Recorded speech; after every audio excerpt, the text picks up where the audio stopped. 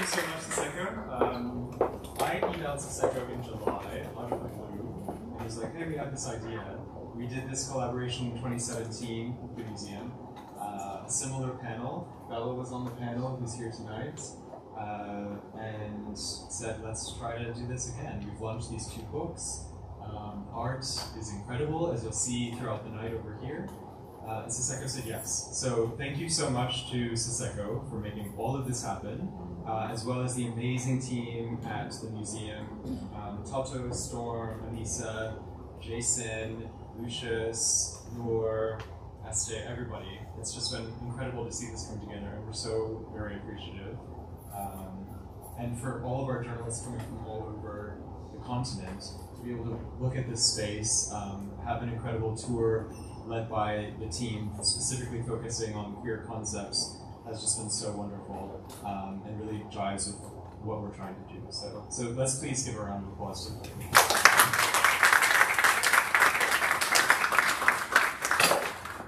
So we've gathered you all here today to celebrate. It's the first time in Cape Town that we're actually able to celebrate the launch of 2 books, Hopes and Dreams That Sound Like Yours, and Courage to Share. And we're really here to celebrate, so I'm very strict that this will end at 7, and there will be drinks, and there will be food, and we will have fun. Everyone, as they arrived, got a book. You should have got the book. If not, please grab one when we're done. And Deborah had a fun idea to make a game. I'll introduce more people and thank more people in a second. But inside, you should have a few postcards. This year, there were 29 pieces of art. They'll all be scrolling through tonight. This is last year's. We're actually just starting last year's, and then we'll get to Courage to Share. And Courage to Share. So find a postcard you love, swap it. Like, let's make these trading cards, meet someone new. It'll be fun. Yeah.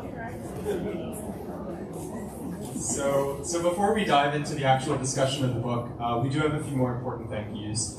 Lisa Lino, who's in the room tonight, and also Siseko, for setting up this art. It's actually on display at the Lisa Lino Gallery at the Old Castle Brewery from today until November 11th. So please go and check out that incredible space. There's also other amazing artwork there.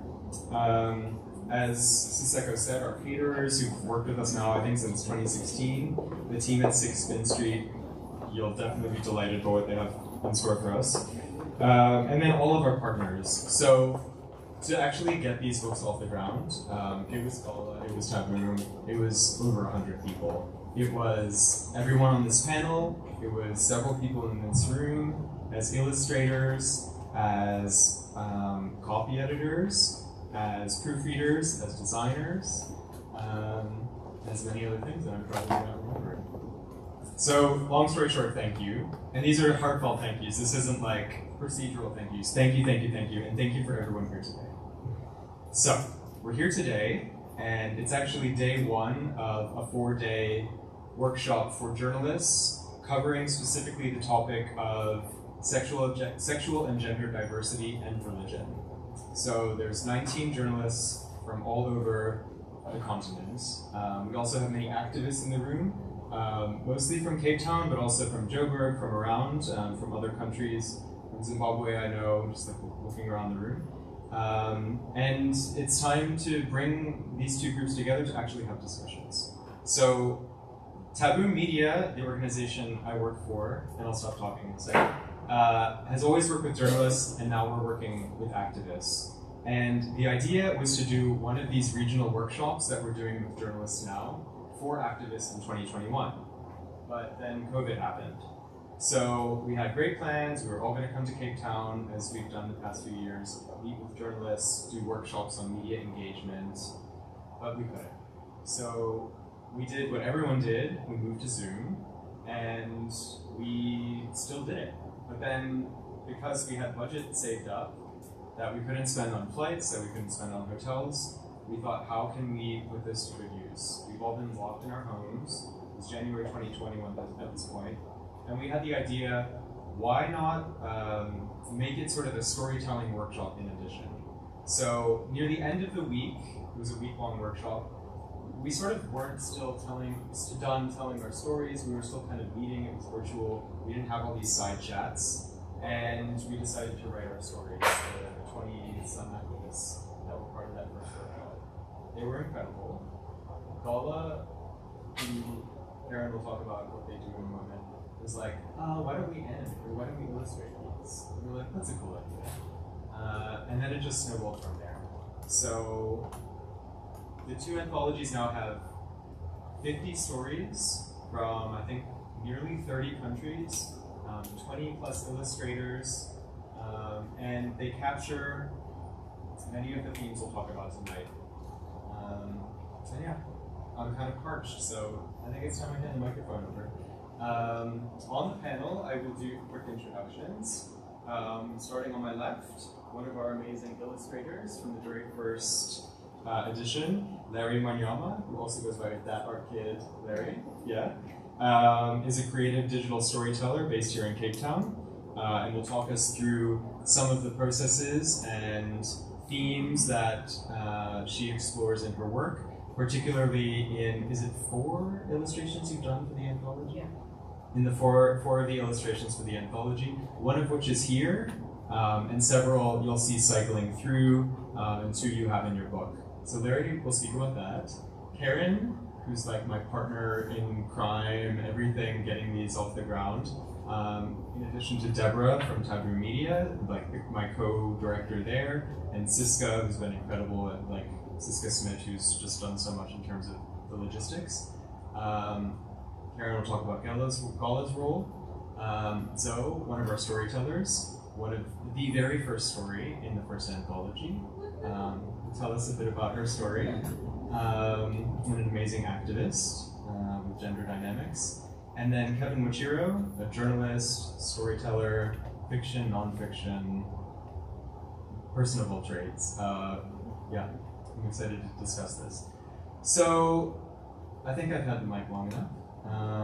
I would love to hear, why don't we start with Dzoe, your story. Tell us your story.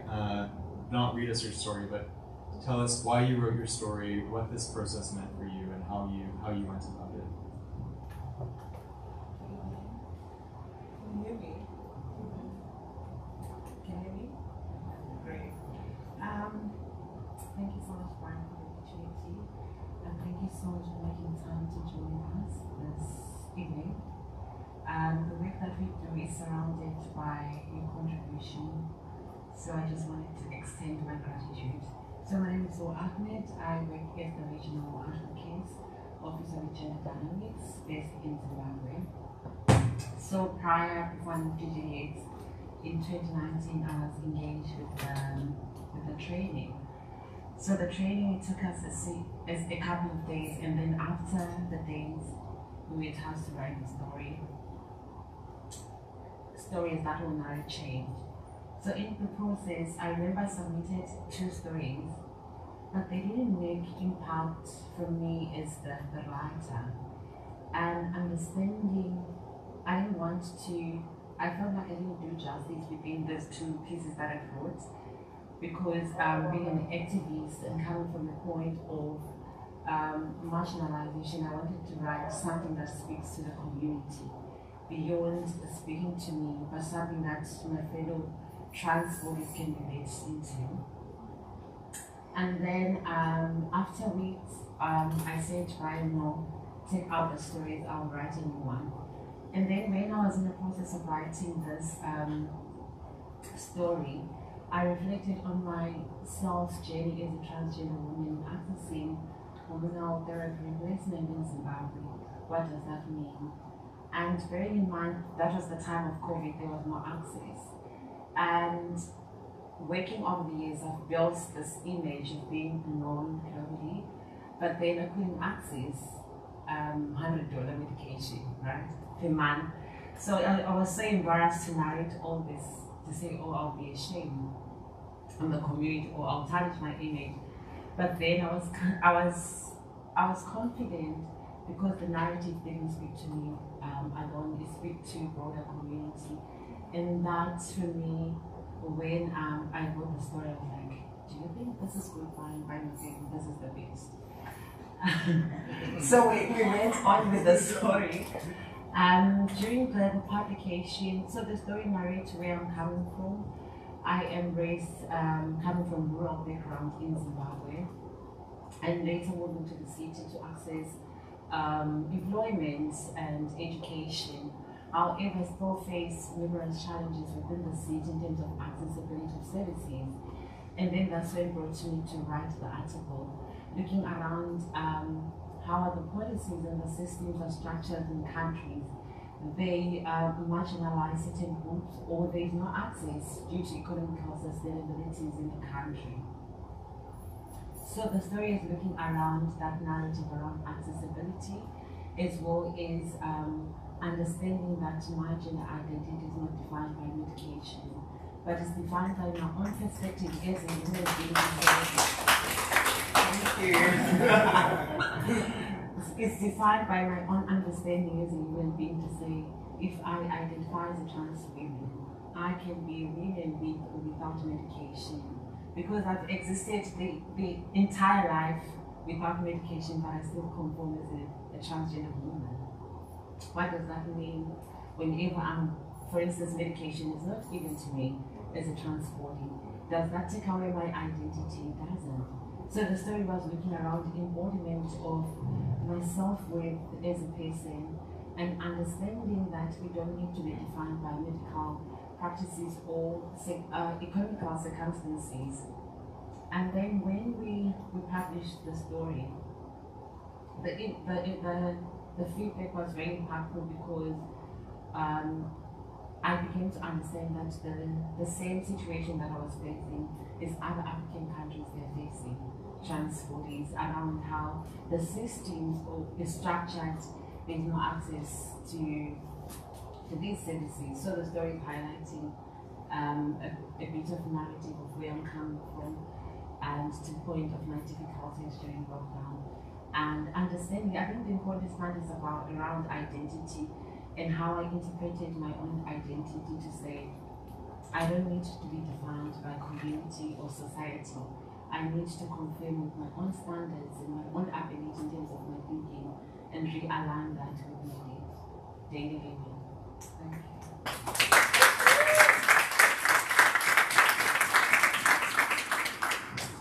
I think when we spoke as well about the storytelling process, you just described some of what the benefits of it was for you.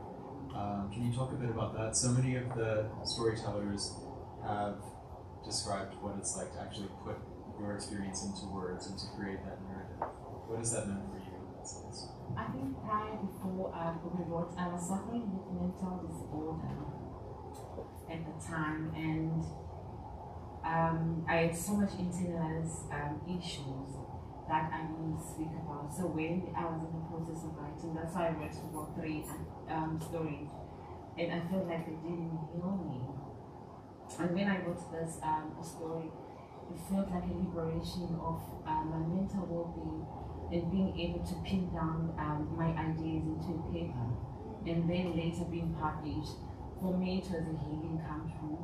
So that process, because it was a tough process for me to write what is the issue, what exactly I'm facing, because I was just afraid of being conservative around what people will say around the article.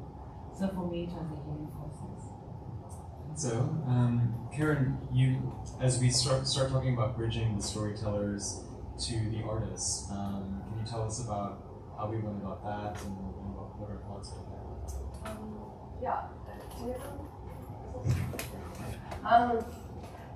So when Ryan approached us at GALA with this proposal of the stories, and actually I think it was Dzoe's story that he shared with us, which we found really moving and touching, was that illustrations can also kind of interpret and bring to life some of those narratives, and we've recently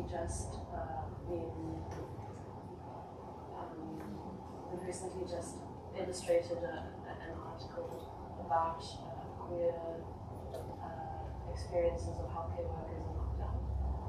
And that kind of dimension just changed the reading experience. And broadly, the storytelling, is kind of like one, of its kind of ability to allow audiences to empathize with the authors or the narratives that are being shared.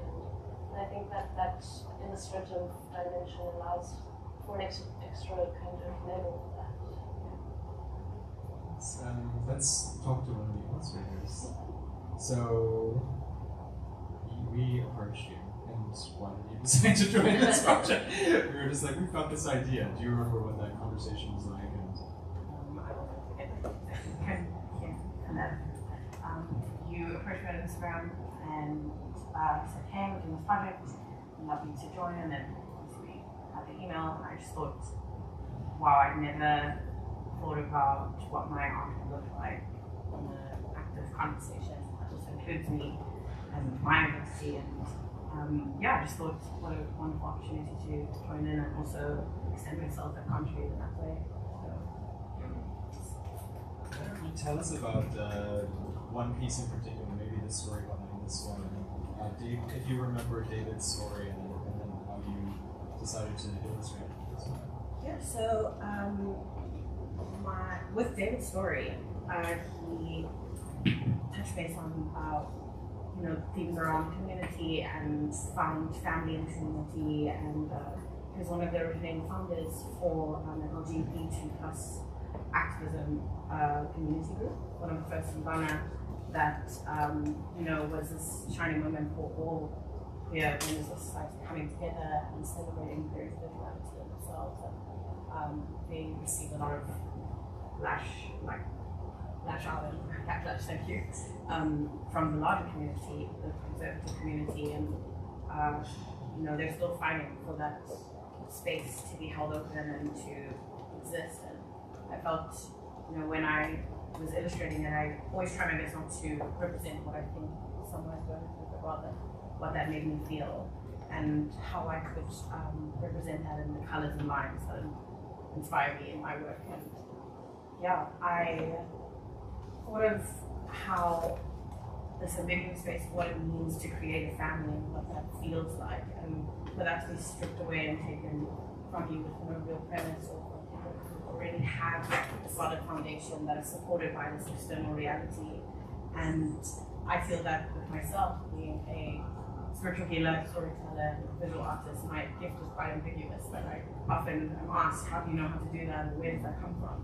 And I feel that's the same thing in life that's in us. And when I was designing those three figures, I imagined the space, the ambiguous spiritual space where that energy and that cord comes from. So imagine this portal that one could access at any point, that despite in our physical realms how people can decide whether something's real or not, that it always exists, it always makes us up, even I actually remember you sent an early sketch of that, and it was an early sketch of this room. It was beautiful at first, but I remember seeing the figure at the top and us having a conversation. I was like, what is this exactly? And then you explained it, and I was like, okay, now I get it. But at first I was, no, it's so beautiful. And also, in the book that you have in front of you, Larry's art is also on page 115.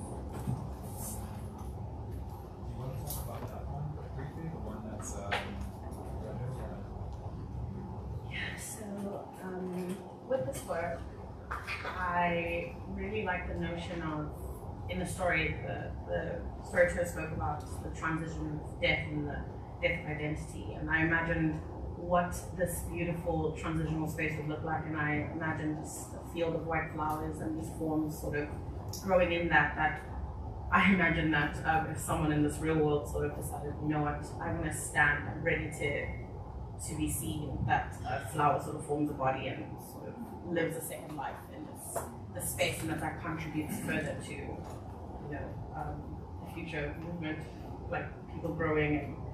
And I love playing with this idea of a world that we are familiar with in terms of, that's a body, that's a person, you can conceptualize that, but that sort of just get lost in the possibility of that being real to you and existing only for you and also for others. Yeah, go ahead. Interject there as well. I think because the story was originally written in French, and at that time when we sent it to Larry, we hadn't had a translation yet, and so we'd send you the French version and then just say translate it on Google or whatever. And I think because of Larry's particular kinds of ways of interpreting the stories and kind of it worked in your favor, because it's not this kind of very literal representation of the story. It's very interpretive, and I think that level of translation kind of. That's a great actually transition. We've been talking about hopes and dreams, the first book, quite a bit, but a good transition to Courage to Share. So that's the second volume of the anthology, and as Karin mentioned, that particular story from Harry, a pseudonym of someone in Madagascar, was originally written in French, as were 4 other stories. And in Courage to Share, there are 28 stories, 4 of which were originally written, I think I just said that, written in French, but all of them in the book are translated into English and French. And basically, once we did Hopes and Dreams, we got a lot of feedback that these stories are great, but we would like to have it in more languages. So for the second anthology, we did that, and we also brought in some mentor editors because we were no longer just making it up as we went, which is what the first volume was. We thought, let's do this more strategically. So Kevin was one of our mentor editors who came in for the workshop and edited 6 stories. Okay. Do you want to tell us about why you? Well, first of all, what that process was like, you're working with the storytellers, why you wanted to get involved in the project. It was quite an amazing group that we had. So when people kept saying yes, we were like, wow, these are some incredible mentors we had. But yeah, why you decided to get involved? Thank you. Good evening, everybody. For me, it was just an amazing opportunity to be part of a process which I consider crucial at this continent, in the continent at this point in time, to more African stories. To more African stories about queerness. So this was a great opportunity to get involved. I worked with Brian before, and when you send the email, I'm like, yes, I'm a storyteller, and I think it is. I'll just put in my own journey here.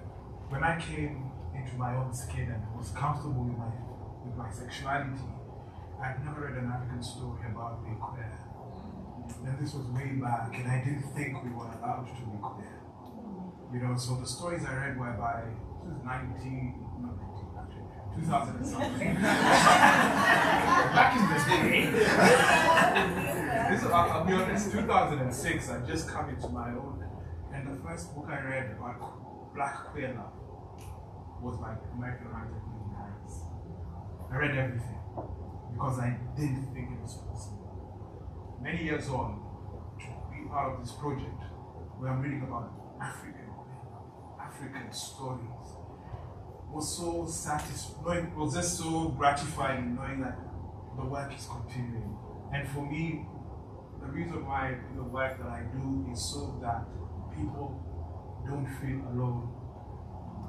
And I felt alone. And to be part of a story, to be part of a project where I know I'm helping someone else not feel alone, where there are a lot more words, there are a lot more identities, there's a lot more color to that, is an honor to be part of it. So we had that initial meeting. Brian introduced me to the team. And it was just a question of back and forth. People sent the initial drafts. And initially people were really cagey, and as a writer and on my journey as a person, as a human being, to more vulnerability, to more authenticity. And I think that was what I did. And I'm really grateful for the team who did that. And I was just excited the fact that there were contributions from Eswatini. Someone, I'm like, wow. You know, countries like Cameroon as well. You know, people from northern Nigeria, and these were people who did grow up in big cities. You know, that rural African queer story. You know, that's what we need. And I'm just really excited that Courage to Share is also in French, because there is a gap in content coming up from Anglophone versus other forms, you know, Francophone and also for the fact that this, mind, we're doing a lot of work, that this can go to other countries, to other stories, to other individuals, so that they know they're not alone.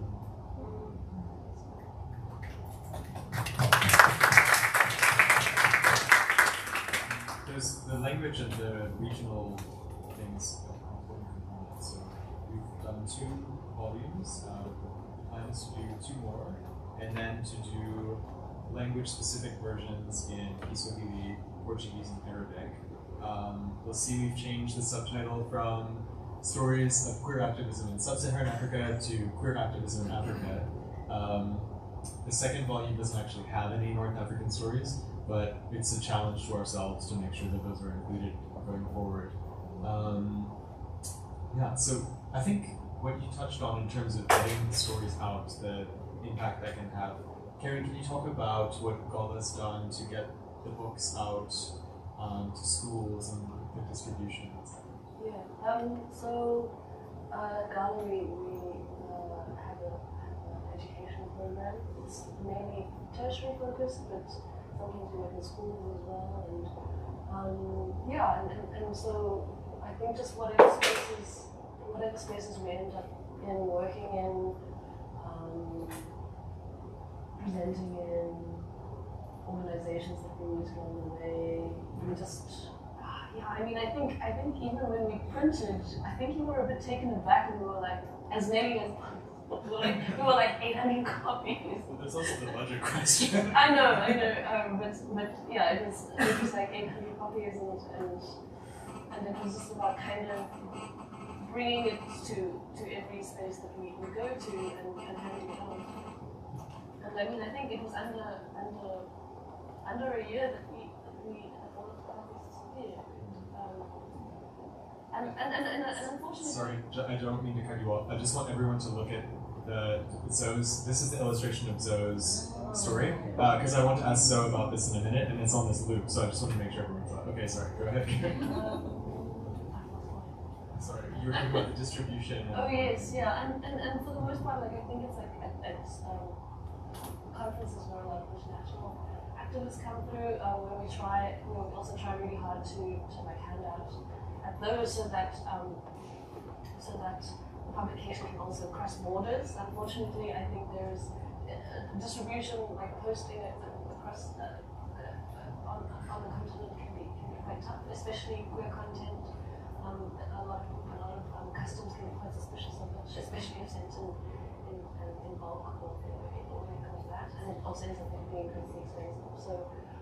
So that is, distribution is quite a big challenge, but yeah, we try. And one thing we've done, which I really love that we do as Taboom and GALA's on board with this too, is everything that's produced is in the Creative Commons. So rather than it being copyrighted, anyone can download it for free from our websites. That includes the art, the stories, and can reshare them. It's a share-alike license is the license we use. But it's really to get the stories out and the art out to as many people as possible. So we just saw. So we talked about there. You spoke about illustrating a story that you'd read, and we all just saw. Amina Gimba is the artist's name, who illustrated that beautiful blue image of Dzoe's story. So what was the process like when you saw how your story had been illustrated? Like, what did you think? What was that experience like? I think I was surprised because I had seen the picture in the face in my head, so I was like, oh wow, that's me. But the interpretation of illustration, looking how it was breathtaking because of like, can you break the narrative into pictures or into illustration. So for me, it was a process of sugarcane and laying hands. So yeah, I think that's what I can say.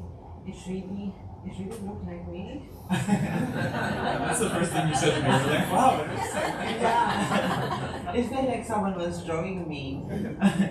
So I think that's, I was surprised and being humbled by the opportunity to be putting illustration in my narrative, translating into illustration, because illustration is got different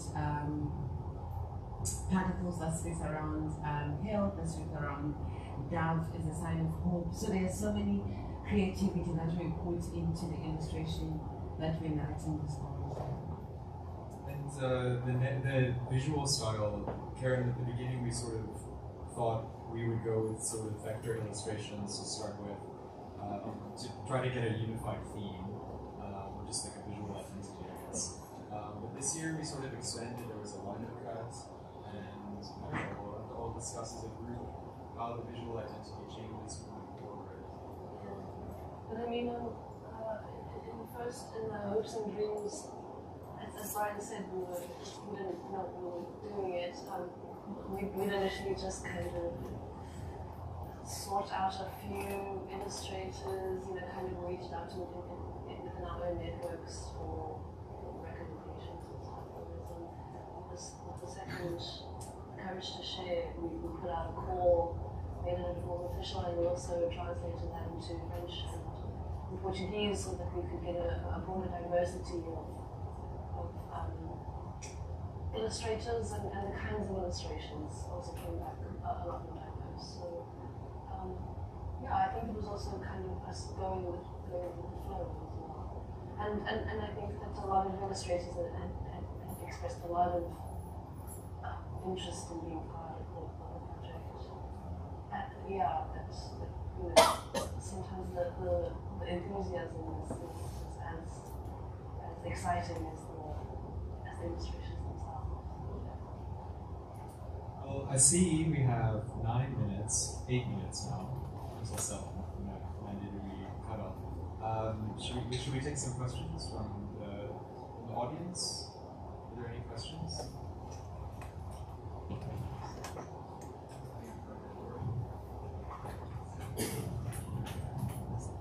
Thank you very much. Amazing narratives and stories to hear. My question is to Kevin. As part of your role being an editor for the second version, what were some of the major challenges that you encountered when it came to several stories supplied and how you want to narrate them in a way that reflects all the basic principles of journalism? Thank you. In the initial drafts, there was a lot of NGO speak, to be honest. A lot of terms and abbreviations, and people weren't writing those stories for themselves.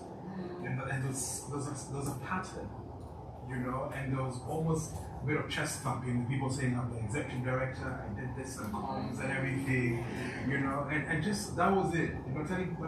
Tell me about you, tell me about growing up, where you were, who were the people who surrounded you, what was school like. And eventually, that was it. I think if you're involved with activism quite a bit, you forget the language of the soul and speak the language of the donor. The one that pays. But the one that fires the soul is the language of the heart. So I think it was getting people to speak the language of the heart and to see value in their story.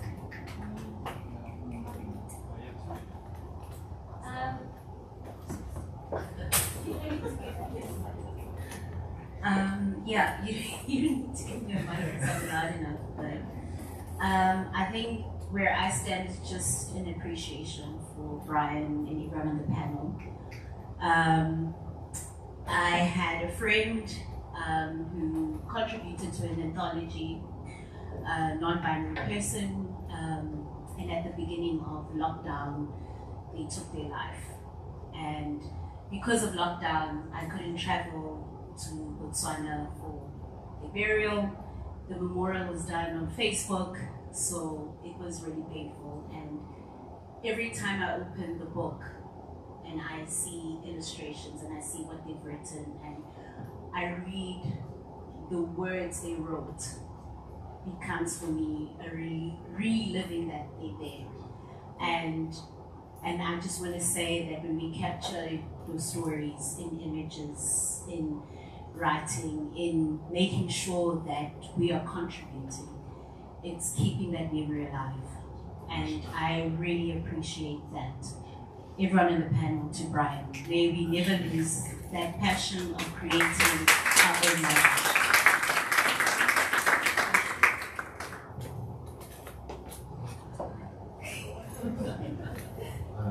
Mine is not so much a question, it's also appreciation. And I came out when I was 16 years old in Zimbabwe, and that was one of the hardest things that I could have ever done for myself.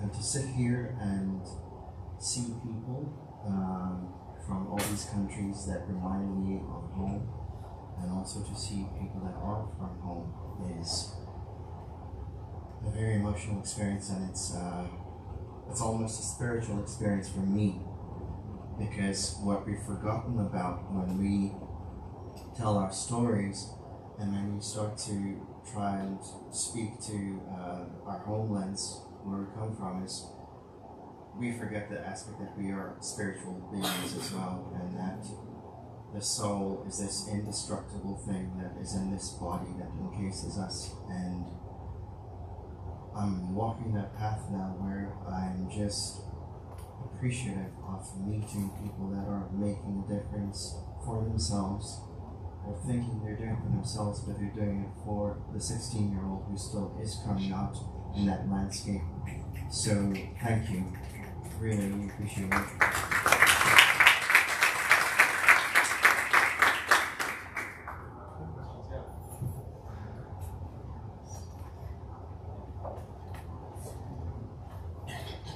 Thanks.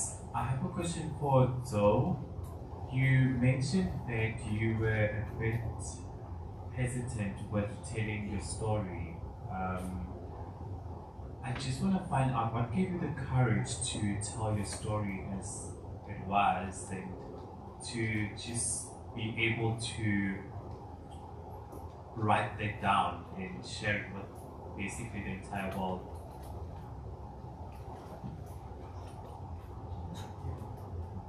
Thank you so much. There are words that Oprah will say that I come in one, but in 10,000.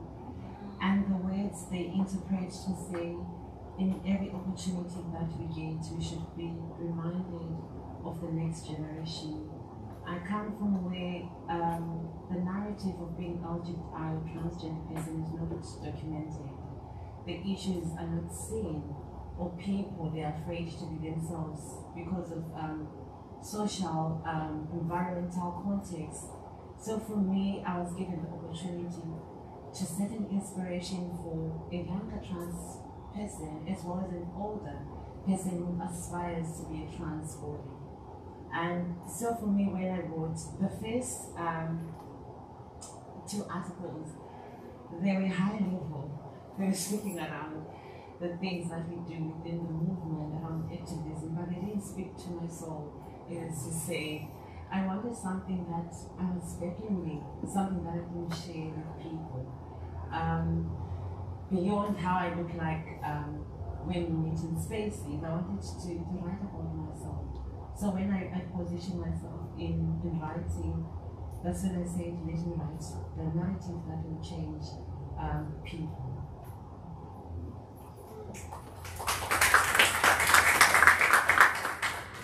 Hi. From those who don't know. But I'll use it anyway. My question is really for Brian and Karin. Like, in the life of an LGBTQIA person, we become so accustomed to pain and suffering that we do become somewhat desensitized. And my question to you is, in either one of the anthologies, what was the story that surprised you in how it impacted you personally from reading it? Yeah. All of them?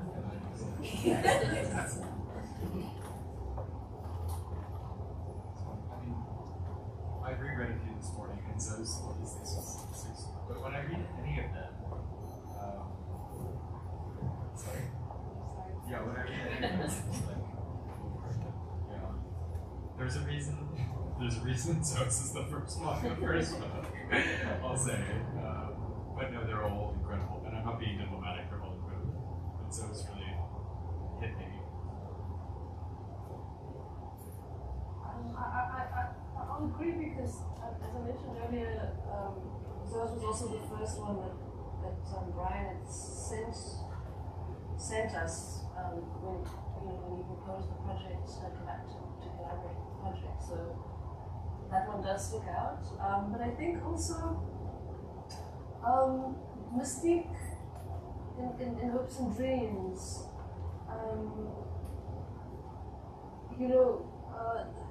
they did the poems. I guess no one has the Dreams copies. But there are three poems in the first one. Yeah, there's 3 poems in the first book, and the first poem that features is My God is Queer, and that also kind of sticks with me because GALA has a queer history tour in Hillbrow and Joburg. And one of the stops on that walking tour is where there used to be a church, a queer church, and it's above or below a bar, a queer bar. But it's the church itself is no longer there. But on the walk on the tour, when Hopes and Dreams came out. Our director, Kevin, started reading the poem "My God is Queer" at what used to be the church. I think that bringing stories to and from different spaces and inserting them in different ways is quite impactful. And allowing stories to kind of continue to live in different ways and be relevant at different times and different spaces and activate different. I'll also just say, so you don't think we ranked them, the animals ranked them in order of preference. Actually, the very last one, Courage to Share, Grace Kumu's I Wear My Colors of Pride, also really hit me. I didn't encourage everyone to read the whole book in English and French, practice of French. But it talks about her basically coming out to her family around a very significant moment in her life and the impact that had on her children. So, yeah, how that came through. Any final thoughts, I think, from our panelists? And then please, let's keep the conversation and the questions flowing as the drinks flow. Larry, any final thoughts or questions? Or not questions, just things you want to say? Thank you. This has been this moment. I'm a little nervous, but I'm so happy to see everyone. Much like you expressed earlier, that it is impactful to see people alike, and visually alike, and collectively alike, just being together, sharing together, and growing together. I mean, there's something beautiful about it. I'm almost overwhelmed because I just feel like I'm gonna wake up, and it's not happening, but it is. You guys made that happen, and I'm so honored to be part of both traditions. I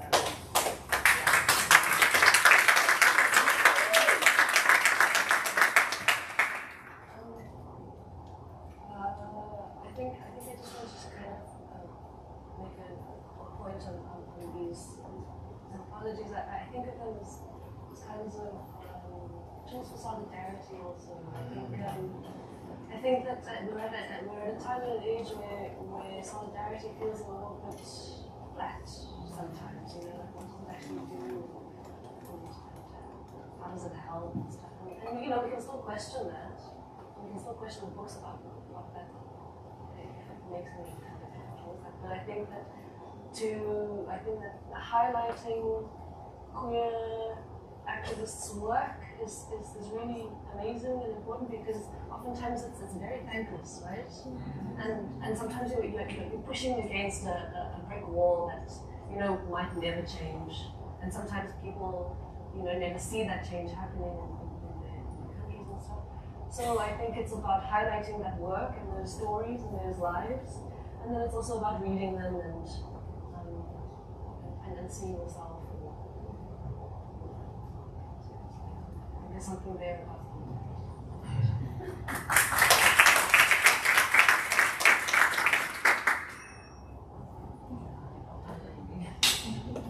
But I'd like to extend gratitude to my friends who came and support me and colleagues. I do appreciate the solidarity. But I think beyond all, I think we need to prioritize our mental well-being, and we live in a stage where being vulnerable is a shame, and accessing mental health services is an embarrassment, and that's why sometimes we have internalized disorder that we suffer behind the scenes, and later on we take our lives. So I just want us to encourage everyone in the room that it is okay not to be okay. And it's part of healing, and you need to find your healing mechanism and understand what healing can hold to you in your own ways. So I just want us, when we leave this room, we take care of our mental well-being and find healing in all forms. Thank you so much.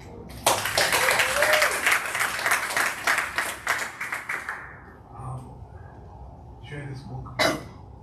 Share this book widely. If you know public universities that will take it in the libraries, put it in there. If you know private universities that are willing, or good librarians, share this book. Because these books are being used, even if people are critical of us, people are using it for research. So please get this book into libraries, get them into coffee shops, and to more stories. And we're living in a time, we've just had a new president, and people are really iffy about how it's going to impact on Kenya, and people are really iffy about how to deal with the LGBTQ community. They're banning the obvious, but they're not banning books. So to more books, to more stories, because they're not reading them. They're after the likes and the retweets, but they're not after the pages. So to more books, to more stories. I met she's a Somali writer, and she's done her first book in Somali. So the stories are there. And I look forward to more stories like this in various languages across the continent. Because it is important. We're still seeing young people come out. They're finding themselves a lot faster, a lot easier than when we did. But they also know that there is a path, and that path has already been laid for them, just to make their language easier. To more stories, to more words, less hassle. More soft life as queer Africans.